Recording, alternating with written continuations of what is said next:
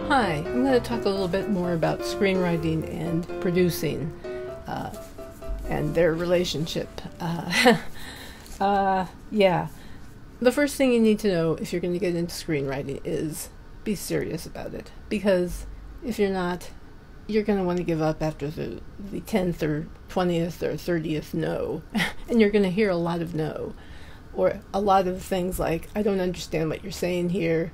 This needs to be clearer. What? No, this really doesn't do it for me. Things like that. You're going to hear a lot of that, unfortunately, because at first you're not going to really know what you're doing. And the thing is, I think learning screenwriting is a process. You have to go through the process of, number one, watching the medium or listening to the medium that you're writing for. Number two, sitting down and really looking at samples of that kind of writing. So what I'm saying is get out there, look for places that online that offer copies of screenplays. They are all over the place, by the way. You have a site called Simply Scripts. There's some other thing, Slug Script or Script Slug, I don't know.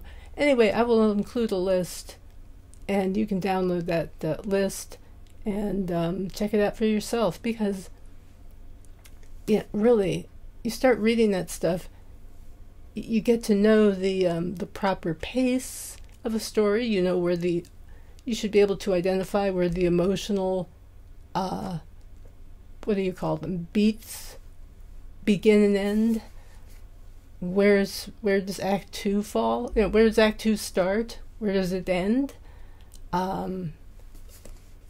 Each beat has to carry that story along the arc that you're creating, the story arc you're creating. So it's a very exacting process, and it helps a lot to read the screenplays. I can't emphasize this enough. So along with watching movies and all of that. So that's my first point, and I'll get to more of this in the next video about screenwriting. Thanks. Talk to you later.